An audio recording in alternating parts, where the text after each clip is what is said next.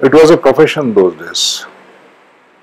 Somehow an uncomfortable feeling, it's becoming trade now. Right. Why would you say that, sir? The amount of money that's flowing in the profession. I'm not against anybody making money.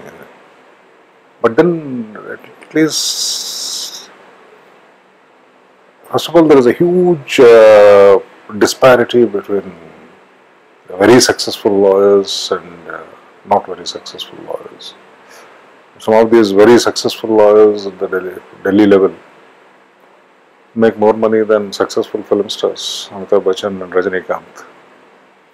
They make more money. And then most of the other lawyers hardly make 1/100th of what they make. And I'm not talking about those who are not competent enough to make that much of money.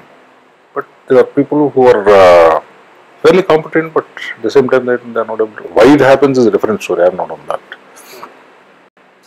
But when I hear that somebody is charging a crore of rupees per day, well, it certainly, I don't feel very pleasant about it. Party who's paying them might be willing to pay them. I'm not quarreling with the thing, or I'm not objecting to anybody making.